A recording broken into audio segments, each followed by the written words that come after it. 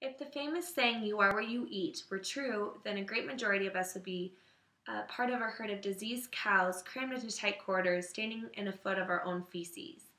While the global meat industry provides food and a livelihood for billions of people, there are also significant environmental health consequences on our planet.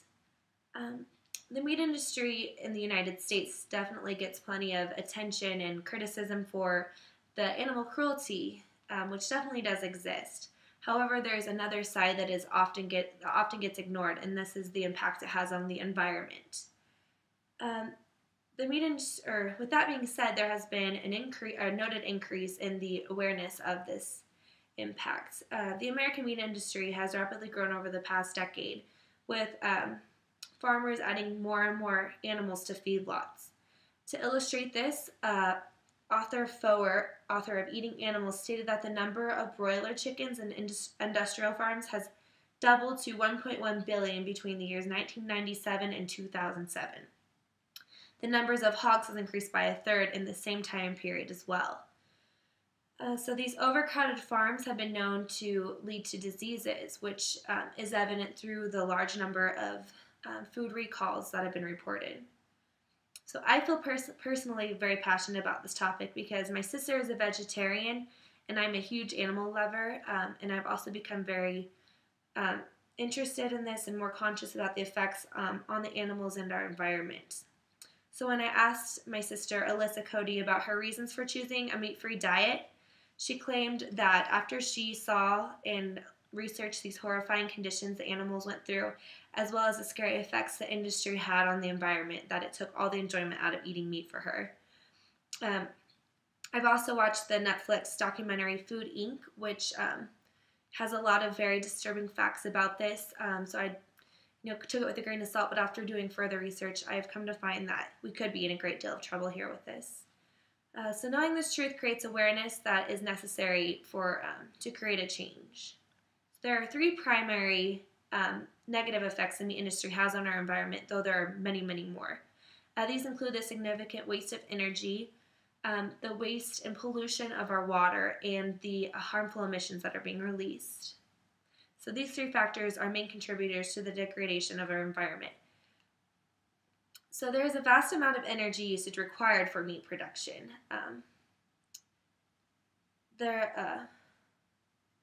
According to PETA, which is the organization group, People for the Ethical Treatment of Animals, plant protein is known to be much more efficient than animal protein, with meat demanding 4 times as much energy as grain does.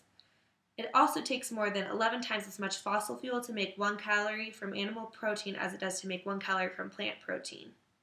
There are several energy-intensive stages for raising animals for food. These include growing corn and soybeans to feed the animals, operating feed mills, the slaughterhouses, factory farms, and driving the 18-wheelers to transport these animals. So there are certainly a number of progressive farming advancements just at our fingertips, but the question is it really worth the cost and energy? A large amount of water is also being used for meat production. Brian Walsh, writer of the article The Triple Whopper Environmental Impact of Global Meat Production, reported that approximately 2,400 gallons of water are necessary to produce 1 pound of meat, while only 25 gallons is required to grow just 1 pound of wheat. Water is used for several things, for sustaining the crops that feed the animals, providing drinking water, as well as for cleaning the filth in the factory farms and slaughterhouses. So not only are we using a great deal of our water, but we're also polluting it. According to the Environmental Protection Agency, the runoff from factory farms pollutes water more than all other industrial sources combined.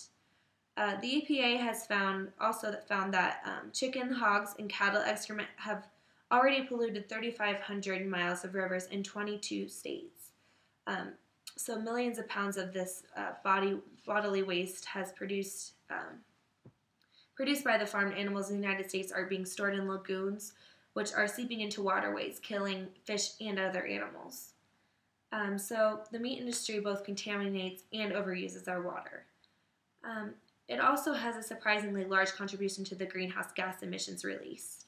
The livestock industry accounts for an astonishing 18% of all greenhouse gas emissions, measured in carbon dioxide equivalents. Journalist Adler reported that the manure from pigs at factory farms are producing gases such as ammonia, methane, hydrogen sulfide, carbon monoxide, cyanide, phosphorus, nitrates, the list goes on. He also reported pathogens like salmonella and giardia are being produced by these meats. And all of these gases are definitely contributing to global warming. Not only are there also communities that are being affected by this. People have reported living near these factory farms have reported constant nosebleed, earaches, chronic diarrhea, and lung pain. So according to a Consumers Union study in Texas, animal feedlots produce more than 14 million pounds of particulate dust every year.